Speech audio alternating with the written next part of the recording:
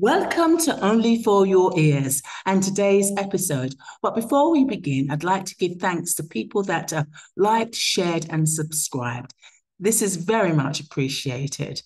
Now for today's episode 48, The Puppet Showman by Hans Christian Andersen, which I've renamed as Controlling the Strings of Joy.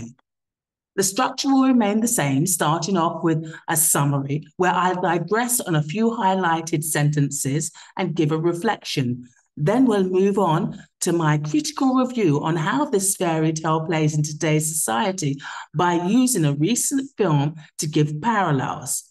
Then we'll move on to the trigger points and then close with my quote. Let's begin with The Puppet Showman, or Controlling the Strings of Joy by Hans Christian Andersen is a fairy tale narrating the story of an elderly man who owns a traveling puppet theater. I digress. These puppets are his real-life friends and family.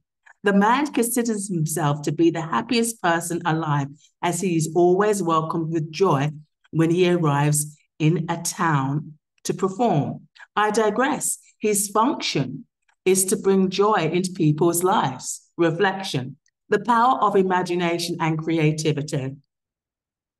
The puppet showman finds great joy and satisfaction in his work because he can control the narrative and choose the best elements from various plays to entertain his audience. This emphasizes the value of creativity and how it can bring happiness not only to the creator, but also to those who experience their art. One day, while performing in Saglis, a member of the Polytechnic institution attends his show and invites him to watch a lecture and experiment afterwards. The man becomes fascinated by the wonders of science and the idea that humans are capable of learning so much.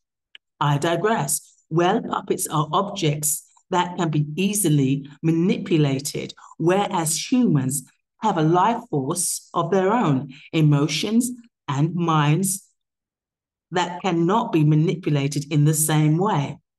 What a pity. He discusses his thoughts with the lecturer and shares his only wish to be the director of a real theatre and manage real actors. I digress. Huge mistake.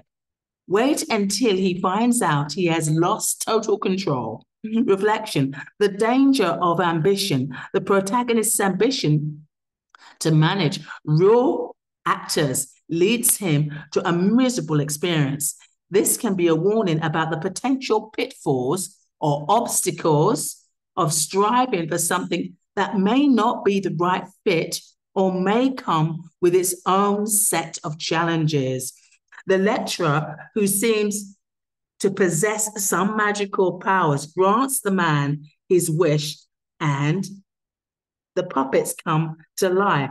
I digress. Be careful what you wish for. However, the man soon finds that managing living actors is not as pleasant as he imagined, as they are all very different and have their own demands and eccentricities. I digress. This is the real world. No wonder he felt his previous life was perfect. He never really engaged with human beings.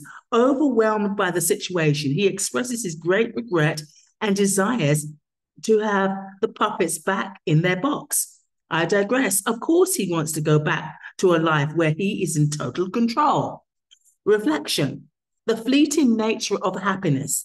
The puppet showman is initially unsatisfied with his life, believing that managing real actors would make him happier.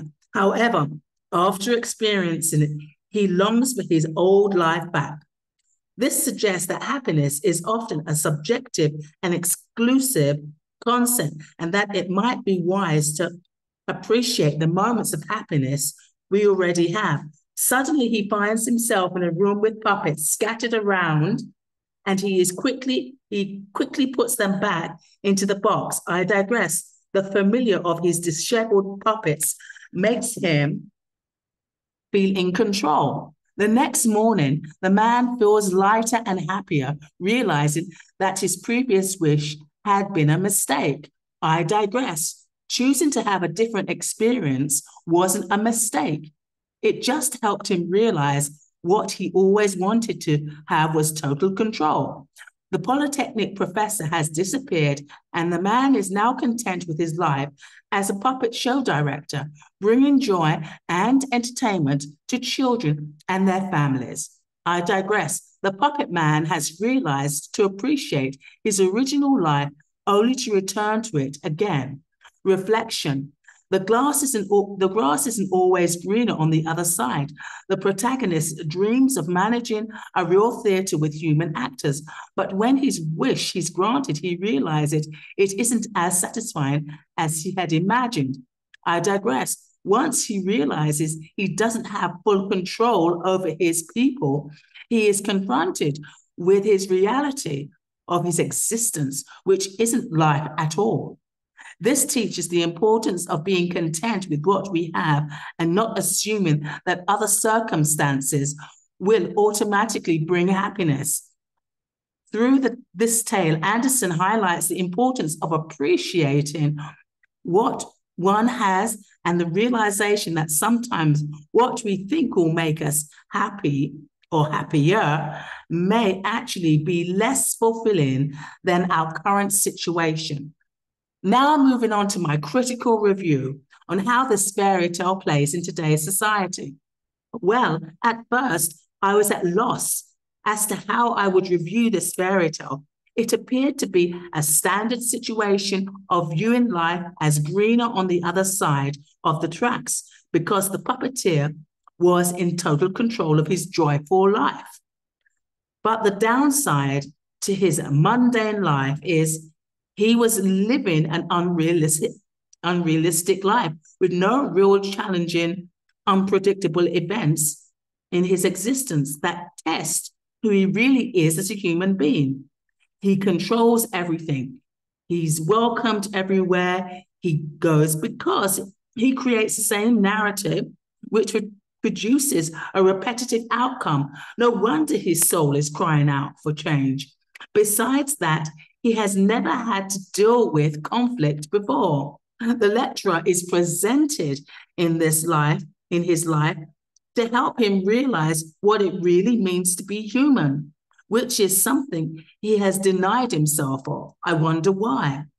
When the puppets come alive and he experiences real life feelings and touch, sensation, etc., this must have created a problem for him. As humans beings, we are complex with many different aspects to who we are. The more diverse backgrounds we come from, the more multifaceted we become. This can create some difficult issues if you are a bit of a control freak like I am, because you have to be mature and strong enough to manage all these complexities which come with responsibilities.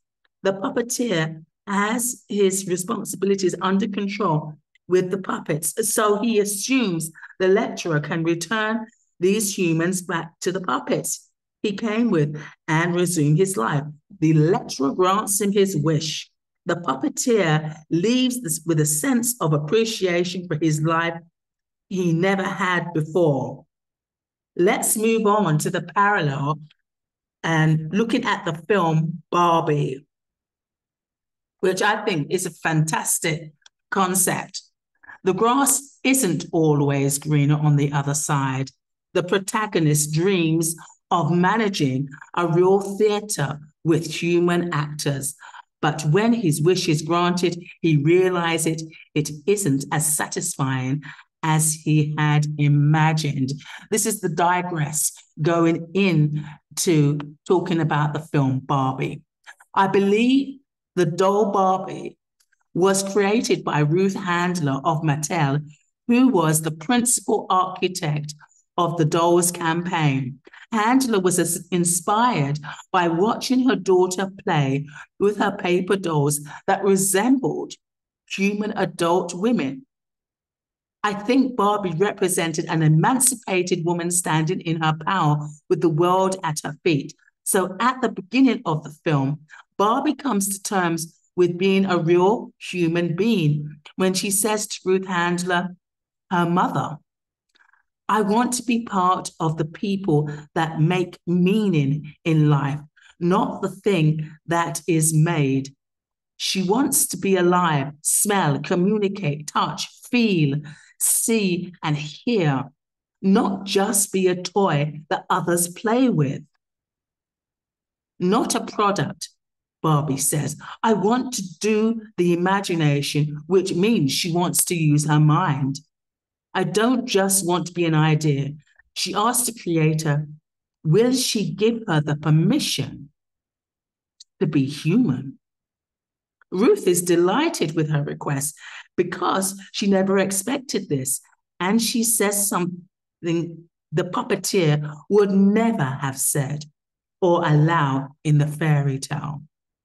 I can't control you any more than I can control my own daughter. Then the song, What Was I Made For, plays in the background. Ruth says, we stand still to see how far our daughters have come. Ruth reveals, as a human, we created ideas so we wouldn't have to deal with the uncomfortable reality of being human beings, and which we wanted to avoid, which means you are the dream and fantasy of human girls. But Barbie and Ruth realize her creation wants to have her own fantasy through imagination and living her life. Therefore, the freedom, yes, people, the freedom of choice. At the end of the film, Barbie has an appointment at the doctor's and she's asked to see the gynecologist. Barbie is ready to give birth to the next generation and see how far her human daughter or son comes when she stands still. Just like Ruth Handler did. Life beyond what an idea that's turned into meaning. I thought this was a fascinating idea for a film, and I wish I had seen it when it came out at first. Now, let's move on to the trigger points, people, because there are quite a lot of triggers there in the film for me and in this fairy tale. The first trigger, this fairy tale set off a lot of trigger points for me. The puppeteer reminded me of my narcissistic mother who needed to have total control over me. And she did, except she couldn't rob me of my personality. I had a real authentic characteristics, which absolutely infuriated her. And she couldn't mimic. But the odd thing, all my life, people have refused to acknowledge me as a real person. They desperately wanted to hate on me. This resulted in society projecting their shadow side on me, which made it easy for them to do this, as I am and was a black sheep in my family. And you know, in society, people can smell when you're the black sheep. And they say, oh, she's vulnerable and she's easy to pick on, plus desperate to please because she wants to fit in. And unfortunately, that was me. When Barbie says at the beginning of the film, she wants to be more than an idea because she wants to add meaning to her life, make choices for herself. She doesn't want to be just an idea or fantasy that creates meaning to other people's life. I remember this. I had many ideas when I was younger, and I still do, that I shared with people and then withdrew. And people would find ways to steal these ideas as though they were taking an object or an idea out of a file cabinet. And they did this without any recognition of me being a human being. I was just a thing they could remove things from and use for themselves and get all the credit for it. Me being a feeling, emotional human was most inconvenient for them. Let's look at what Ruth says. Ruth reveals, as a human, we created ideas so we wouldn't have to deal the uncomfortable reality human beings wanted to avoid, which means you are a dream and a fantasy of human gods. Now, this is what I realized with this quote, most fascinating, is that as human beings, most people want to escape. They do not want to know what it's like to really be a real person because they're not comfortable in their own skin. So they want to be a thing. They want to have something that they can mimic and something that they can put on top of themselves instead of actually doing the work to be a real human being. Fantasy is one of the best ways to discover the deepest, innermost truth a person can't accept in reality. Hence, escapism. And the world is full of escape artists. I think the root cause of why I went into hermit mode for 20-something years and drinking too much wine was to deal with the emotional issues that I could not deal with outside in society. This had to do with people projecting their shadow sides onto me, therefore hating me and creating a monster in their minds. They never wanted to recognize me for who I really was and am today. They needed to hate me because they couldn't deal with the reality of who they thought they were or who they really were. And the strangest thing now that I have created healthy boundaries, being my authentic self by being present and standing in my power. Peace is power. And a lot of people in the past did everything they could to disturb my peace because they wanted to rob me of my power. And I realized since I have experienced the spiritual upgrade, I have an aversion to fake people. I think I always have, but I just didn't want to believe that people who were bullying me were the mirrors of my narcissistic mother. Narcissists don't have personality. They're plastic and they hide behind a mask that if you ripped it all off, you would see an empty, bottomless pit, which is a shame. But that's not my fault. I think the film Barbie is a true reflection of people in society. And there we have today's episode, people, controlling the strings of joy. Now let's close with my quote. Healing is a lifelong lesson, blessing, and gift we give ourselves, mind, body, and soul. Healing is a lifelong lesson, blessing, and gift we give ourselves, mind, body, and soul. Goodbye.